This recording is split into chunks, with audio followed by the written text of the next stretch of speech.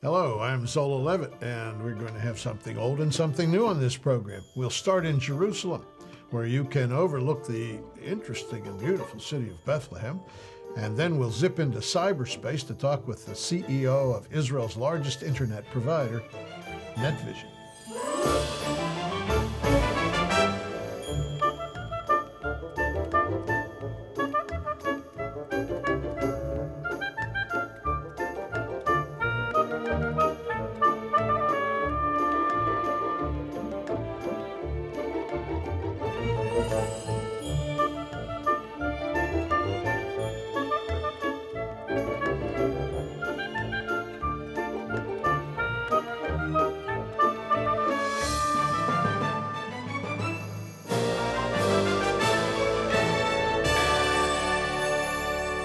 Shalom, hello again. Welcome to our new series, This is Israel. And this is Israel behind me on this map.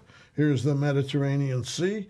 This is the country of Israel. The yellow line here marks what is being called the West Bank, which is actually the provinces in the Bible of Judea and Samaria.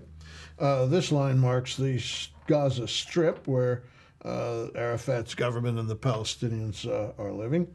And Jerusalem is here in the center, and Bethlehem just 5 miles south of it right there. And we're going to go there. You know, the point of this series is to display the often ignored side of Israel, which is its ingenuity, its know-how, its beauty, the kind of news you get in America on CNN and so on. It just always shows some trouble spot, something like that. And after a while, people start to think of Israel that way. It's really not at all fair. So we're going to go to Jerusalem, and from there, a kibbutz on the southern side of Jerusalem, Ramat Rachel, which has an excellent view of the little town of Bethlehem, where, of course, our Messiah was born.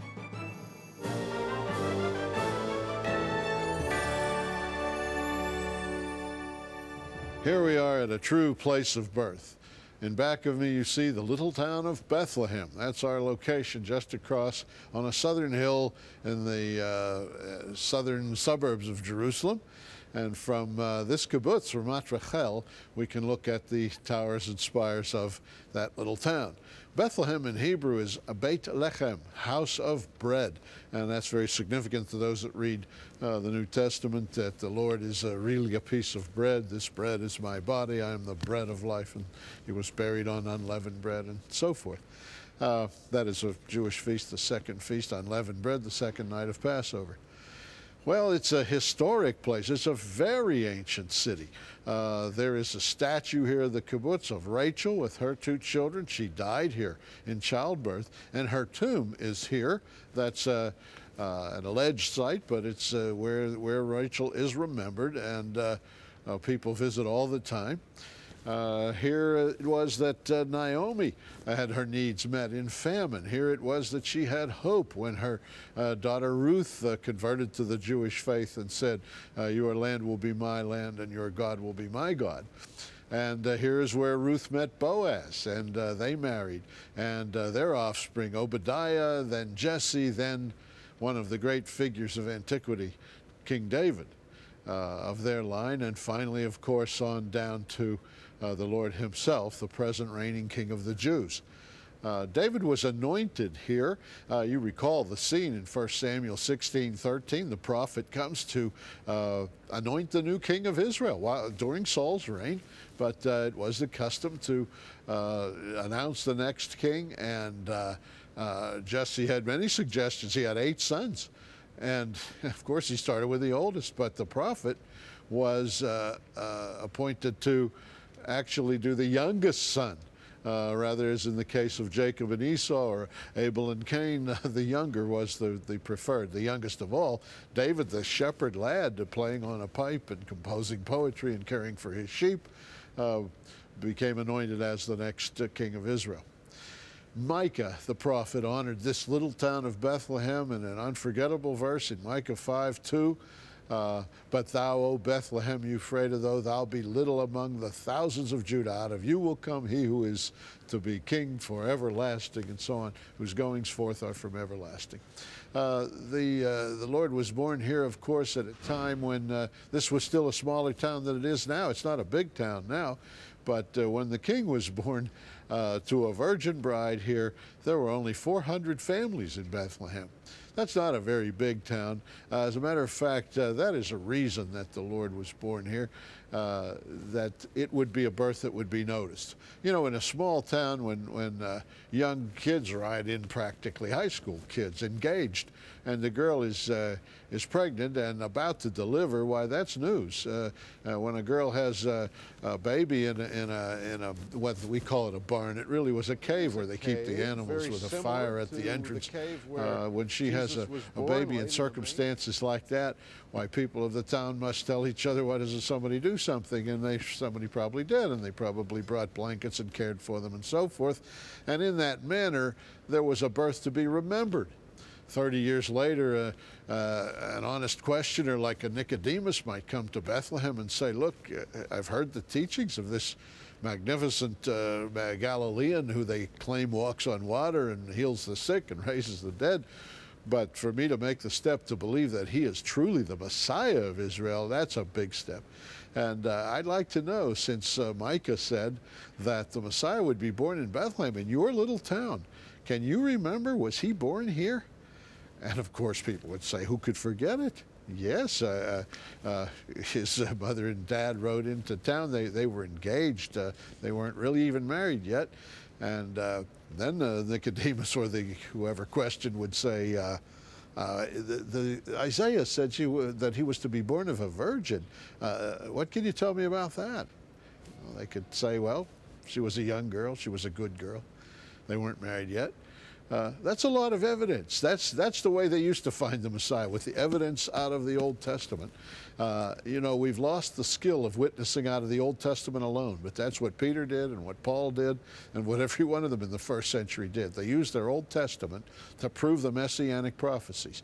They must have used Isaiah 53, as Philip did with the Ethiopian eunuch. By his stripes are we healed. He's intercessor for our transgressions. If they could calculate Daniel 9, they must have used that. This is the time that Messiah should come, in the 70 weeks of years prophecy, and many others. And they had the skill of witnessing from the Old Testament.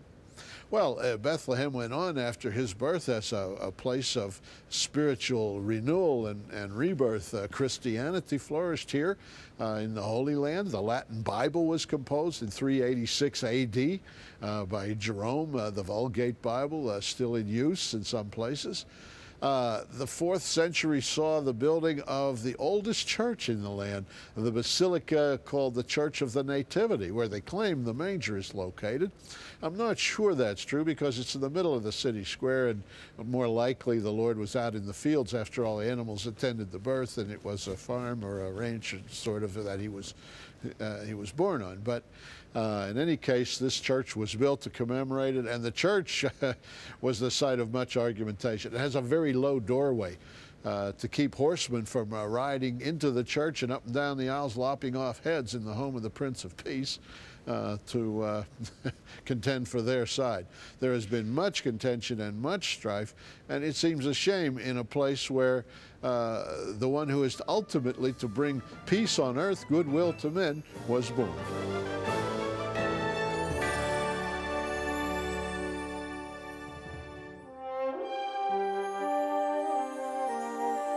Thus saith the Lord God, I shall gather you from the peoples, and assemble you out of the countries where you've been scattered, and I will give you the land of Israel. The wilderness and the dry land shall be glad. The desert shall rejoice and blossom as the rose. You shall know that I am the Lord, when I bring you into the land of Israel. We're on location across from the little town of Bethlehem, where Jesus Christ was born, where David was anointed, where Rachel died in childbirth, an ancient and important city. And we have talked about the birth of Christ and what happened thereafter, the building of the Church of the Nativity and so on. But then the town went through a lot of changes because, after all, the Muslims rode in. They controlled Jerusalem starting in 632 A.D. They built the Dome of the Rock. They finished it in 691. They held sway here for centuries. For twice the age of the United States, the Muslims held on to the area. Christian armies of Europe came here, the Crusaders, trying to wrest the Holy Land from the Muslims. They rode through the place, killing people, Jews and Muslims alike. They did not have a very good reputation, certainly not a very religious reputation. And they took over the land. They put the Knights Templar on the temple site. In an awesome example of failing to read your Old Testament, they thought the Dome of the Rock was King Solomon's temple, if you can imagine. And they put a cross on the top of the thing, making a church out of it. And that was rather amazing, since it had originally been built over the old Roman temple of Jupiter, which itself had replaced the temple of God, the Jewish temple. We now had a Christian cross on a Muslim dome, on Roman pillars, on Jewish land. That's what happens in the Holy Land. The Crusaders held the place for 2 centuries or so. The Mamelukes from Egypt rode back in, other Muslims. They took over. Finally, the Turks rode in 1517, still other Muslims. They took it over. All this time, the Jews are dispersed and the Christians too far away to object. And the Turks held sway until 1917. At the end of World War I, General Allenby of the British Army, without firing a shot, got off his horse and walked respectfully into Jerusalem on his feet and took the city over from the Turks and established the British Mandate. In the same year, Lord Balfour of the British Parliament said that the Jews have a perfect right to reestablish their homeland here, and that was a historic moment indeed. The Jews did start to come back, and they started to farm this place at last. Somebody living in the land cared about it. You know, I can't say much about the Turks. They cut out the forests. They turned the place into a desert, into swampland. They seemed never to plant a tree. They chopped out all the trees to make ties for their famous railroads, but they never replaced the trees, and so the silt went into the harbors. The place was in ruination when the first Jews came back, but they turned out to be among the best farmers in the world. They drained the swamps, they planted the place. In the 1960s, they were the first in the world to use drip irrigation, computer-controlled water dripping on each plant, just enough. And lately, they grow roses by using the water twice. It goes through the stone and comes out of the bottom and back up through the top and so forth. And they have really made this place into an exporter of food and, as a matter of fact, an exporter of roses. As I pointed out in a previous program, Isaiah predicted the desert shall blossom as a rose, and indeed it does. Now then, Theodor Herzl, the great Zionist, and Ben Yehuda, the lexicographer, recreated the language of Israel. When the Jews started to come back, they spoke 100 languages. They spoke Russian, like my parents. They spoke Yiddish. They spoke the languages of the countries they came from. These two felt that they ought to speak the biblical language, and for the first time in human history, a dead language, so-called, I mean it was used for prayer but never for conversation, was resurrected and new words put into it, and it was used every day for conversation in the streets and in the stores, and Hebrew was recreated. The principle here is given way back in the beginning of the Bible, Genesis 11, the Tower of Babel. And the Lord said, behold, the people is one, and they have all one language. That was the case then. And this they begin to do, and now nothing will be restrained from them, which they've imagined to do. And he proposes that they confound the people's language, and so they all are speaking different languages suddenly. They have to abandon their project, and it says, so the Lord scattered them abroad from thence upon the face of all the earth. And they left off to build the city. They gave up trying to build this tower to reach to heaven. And it says, therefore is the name called Babel, which in Hebrew is the word for confusion, because the Lord did there confound the language of all the earth, and from thence did the Lord scatter them abroad upon the face of all the earth. Well, Herzl and Ben Yehuda did the opposite. They recreated a language, gave them all back one language, who spoke different languages from all over the earth. And now they were back, and they have stayed, of course, for decades. Israel is now in its sixth decade. It's just past its 50th anniversary. In 1948, when the Jews declared independence, well, I would call that the decade of independence. They made their declaration just like America did in 1776. And of course, they were fallen on by 5 Arab nations. The Arabs came from all sides with well-equipped armies against 650,000 Jewish people, many armed only with handguns, some not armed at all. And they lost. The Arabs lost. Somehow the Israelis held the land, and they established their independence. Then in the 50s, the immigration began in real earnest, and the 650,000 people became 2.5 million. It was a tremendous influx of Jews from all over the world come back to build the Promised Land. In the 60s, the Palestinians, or the Arabs, co-opted the term Palestinian for themselves and began the PLO, an idea of liberating, so-called, the land from the Jewish inhabitants. Since they'd been there, as we conceded, the Muslims had been there for centuries also, but the Jews predated them by so long. And in any case, they wanted to liberate the land. The Six-Day War occurred, and that when the Jews captured Jerusalem. That was the decade of war and Jerusalem, I would say. The 70s, the decade of the Arab boycotts. Remember, we stood in line to buy gas because the Arabs held back the oil, blamed the thing on the Israelis. The Israelis make Arabs do bad things. And the press, the American press and the world press in general, turned against Israel. And it's against it to this day, bashes it every day. And this is decimating a modern democracy, an ally of the United States. And it goes on and on. It's been very effective. The Arab PR machine, it goes on, and Israel suffers.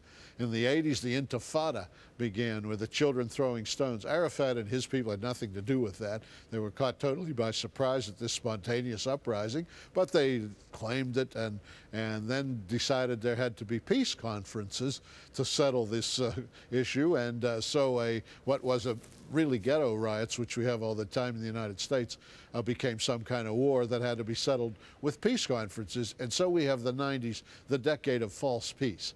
That should herald the entrance of the Antichrist, the master of false peace, coming up. Well, today Israel is a total success otherwise. Its income is equal to that of England per capita. It is much wealthier and more important than any Arab nation. Even the ones with enormous amounts of oil still don't feed themselves as the Israelis do. And Bethlehem behind me was given over to the Muslims in 1995. I suppose we would be in the city square in Bethlehem filming if it were still an Israeli-controlled city, but now it's a city that's got some danger involved. It's not much fun to visit. You hear construction going on here, by the way. The birth goes on. This place is still being reborn and reborn as they build newer and newer buildings, still remaking the land. And Bethlehem is lost to the Palestinians some time back. Har Homa, where some of this building is taking place, is just off the hill to my right. And there, of course, was a tremendous controversy about the building of some apartments.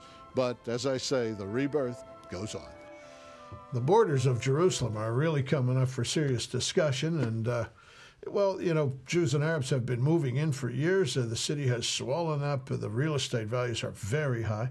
The population of the whole country has grown by 1/3 in 10 years. Imagine that.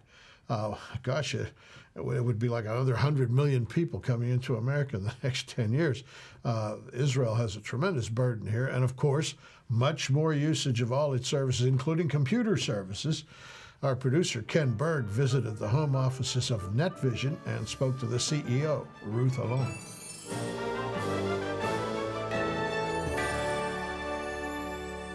Ruth, thank you for being with us today. Thank you. Can you give us a background on NetVison and its extraordinary growth and where you're going? Yes, NetVison is 5 years old now. We were founded in 1994 by NetManage, and we got a license in August, started selling accounts in August of 94. And today we're the leading company. We have many tens of thousands of customers. And we have a wonderful, exciting business. And we're trying to ride the wave of internet with the rest of the world. There's probably about 20% of the customers that are younger, and the others are the typical, maybe more educated, and somewhere around the 20 to 45 is the typical user. Well, in what ways would you consider Israel a leader in cyberspace today? I think that probably the number of new ideas and new ventures and new technologies and the innovation that goes with it, that we must be leader, especially if we take it as a percent of the population of the country.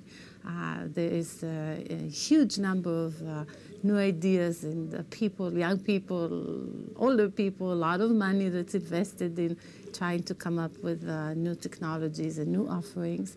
And I think we're quite unique in that. Why do you think that's the case? I mean, Israel's a relatively small country, but yet so much is coming out of Israel. Well, there's probably several reasons for that. There's the classical reasons that Israel has always been known for being a well-educated country with a very high percent of people that graduate high school, that continue to academic degrees of different kind. And the other thing is probably because we're a small country and we are a little far away, and it's very important for us, and everybody wants to be connected with the world, and there's nothing like the internet to connect and make us all one nice global village. Perhaps part of your survival, that you need to stay in touch with the world. I think it's very important for Israel because certainly what the future brings is hopefully peace and good economics and good employment for people, and export is very important for Israel, and we need to be a part of the world, and we are a part of the world. There's nothing like the internet that does it. As we speak, we can hear construction going on right next door. It's kind of symbolic, isn't it, in a way of the growth of this country, not only in cyberspace, but just in general. It's a dynamic country.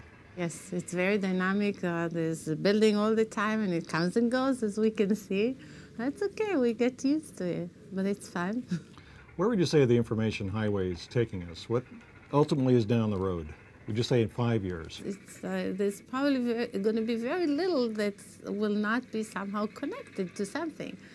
We like to say, and sometimes in the lectures, the story about how your shirt will have this little transmitter in it that will tell the laundry that, the laundromat, that it's dirty and it's time to take it to the wash, and it will also tell you when it's clean.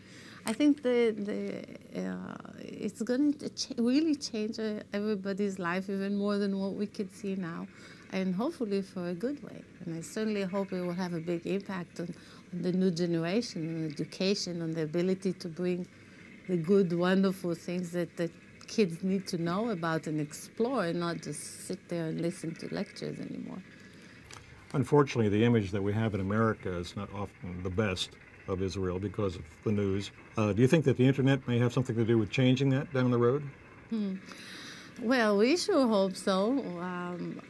I think that anything that makes people talk with each other is good, and have open forums to discuss things and do it in a civilized manner. We have a lot of users that speak other languages than Hebrew. Actually, here in our technical support group, we support on a regular basis in 4 languages: in Hebrew, in English, in Arabic, and in Russian.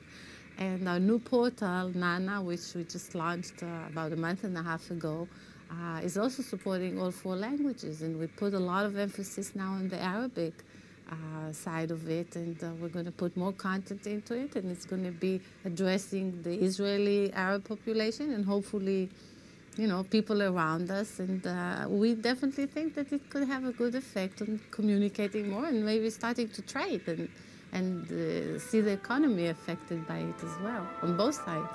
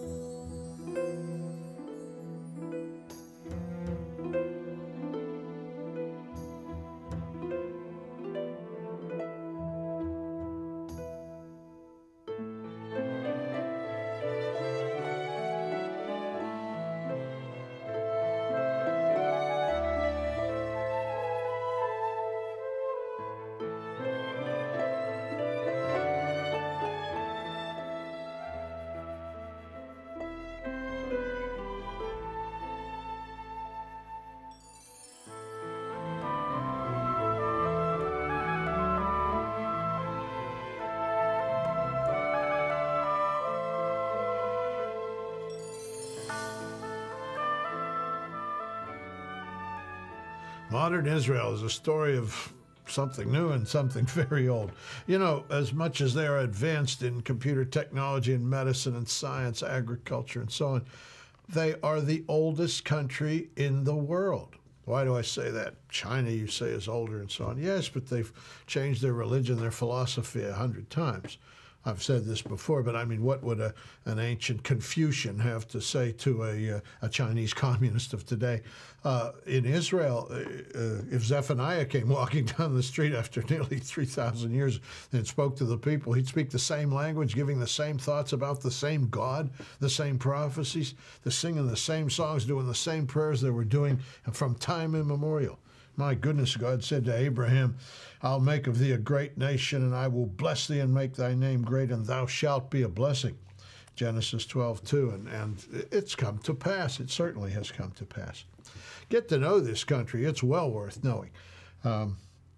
We're offering maps as our offer. This is interesting. If you have a map of a country or a major city, you get to know it quite well. We have two maps, one of Israel and one of Jerusalem, typically that we use with our tours. We've offered them for years. They're very complete. The map of Israel has all the cities and the roads and the provinces and so on, so you understand it. And the map of Jerusalem is a picture map. It has street names. I mean, you could just spend hours and hours looking at this kind of a map. It's different than an American city. There are no expressways. There are buildings 1,500 years old, 1,300 anyway, the Dome of the Rock. There are walls that go back to King Solomon. The bottom of the Western Wall goes that far back. So get these maps and study them. You'll like them. And get our Levitt letter and our catalog. Our newsletter and catalog are free for the asking. Send us your name and address, and we'll send them right to you. I hope you will do that. Remember the gifts of funds. I mean, that's how any ministry really operates. This is not a store. We need your help, like any church would need your tithe. And Shalom Yerushalayim. Pray for the peace of Jerusalem.